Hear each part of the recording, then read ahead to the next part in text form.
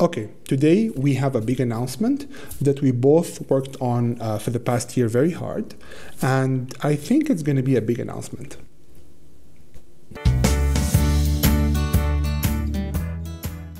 Hi, I'm Malik Jordan from Learn Color Grading and FilmSimplified.com. Before we start, I want to clarify one thing. This is not an announcement for a new LUT pack. Today we're introducing the world's first free LUT sharing platform, and we're calling it freshluts.com. Here you'll find the world's largest collection of free LUTs. You can simply browse through all the free LUTs. By the way, new LUTs are added all the time. And let me emphasize that Fresh LUTs is 100% free. Let's dive right in. Again, this is the homepage and it displays LUTs randomly. You can click on latest LUTs here to see the latest LUTs added, and by clicking on browse LUTs here, you can search for specific LUTs. For example, I will go to tint here and I will search for all the LUTs that gives the image a blue tint, for example. And I'll hit search, and these are the LUTs that gives the image a blue tint. And when you find a LUT you like, you can simply click on it to preview it. First, you have here a preview for before and after. This will give you a clear idea on how this LUT will affect the colors of your image. And this page will also provide basic info about the LUT. For example, this particular LUT is intended to be used with Rec 709 footage. It will give a blue tint to the footage. It doesn't give your image a high key or a low key look, it's natural. And its particular style is film emulation. And to download the LUT, all you need to do is to click the download button. So I'll simply click on download here, and a .cube file is downloaded directly. So there is no need here to deal with a zip file. You just download the .cube file directly. And if you ever lose a LUT file you downloaded before and you need to relocate the LUT, you can simply click on the drop-down menu here, go to My Dashboard,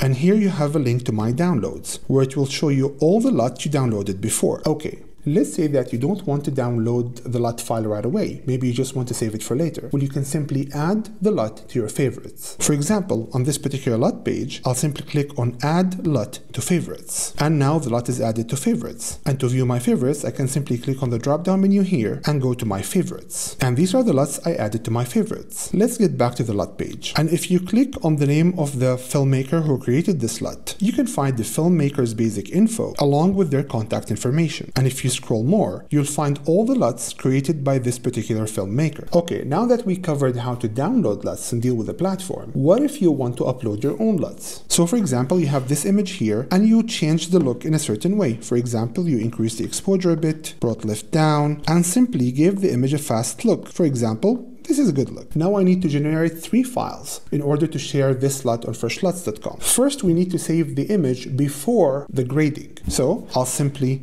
delete this node, right click and select grab still. So this is the image before the grading. Undo. Now I have the node with the grading and this is the image with grading. I'll right click and select grab still. So now I have 2 images that represents before and after. And finally, I need to save the LUT file. In order to save the LUT file, it's pretty simple. Make sure to select clips, so you can see your clips here. Right click on this particular clip and simply select generate 3D LUT. I'll simply go to desktop, create a new folder, call it test LUT, create, and I'll simply name the LUT test LUT.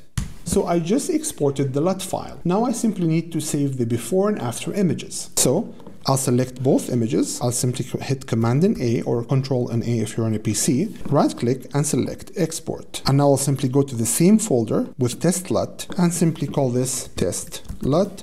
Make sure to change the format from DPX to JPEG. That's much easier, and simply hit export. And now in the folder we just created, we have 5 files. You don't need to use DRX files. You just have the JPEG of the before image. So this is the image before, this is the image after, and this is the actual LUT file. It's .cube. So now we'll just head to Fresh LUTs to add our new LUT. So here, I'll simply click on Add LUT, and this is where you upload your LUT file. So for example, I'll just name this Test LUT 2, and I'll select the before image. So I'll simply go to Desktop, Test LUT, and locate the image before. This is the before image. Then I'll locate the after image. So this is the after image. And finally, I'll locate the LUT file. So I'll simply go to the same folder, select the LUT file and open. And finally, I need to give this some information. First of all, what was the gamma this LUT based on? For the most part, you'll leave this to Rec 709. Then the color cast, I believe it just made the image a bit red. The key. Now the key is pretty simple. it just answers one question. Does this LUT make the image brighter or darker? Or maybe it doesn't affect that at all. So I have only 3 options here. For example, I'll simply select neutral here, and finally I'll select a style. And if you want to add a new style, you can simply click on this button here to add a new style if you didn't find the style you're looking for. So for example, I'll simply call this film emulation for now, and I'll simply hit create LUT. And this is the LUT I just added. Note that now I have the before and after,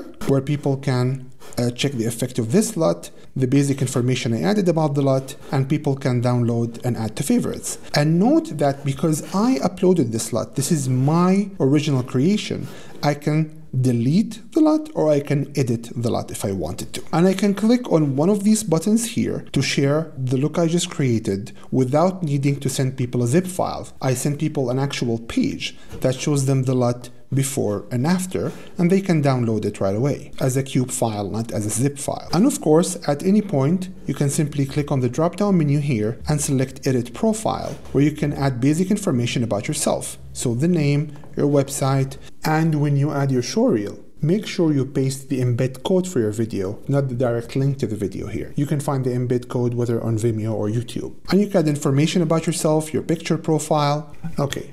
Frankly, it took me a very long time and a lot of effort to build this. It wasn't easy. The goal here is to build the largest database of lookup tables in the world. A database that we can all access and download the free creative looks we like and share also our creative looks that we created with the world. I hope you can help me with this by telling people about fresh LUTs, by downloading the LUTs you like, and maybe by contributing the creative looks that you create. Thank you.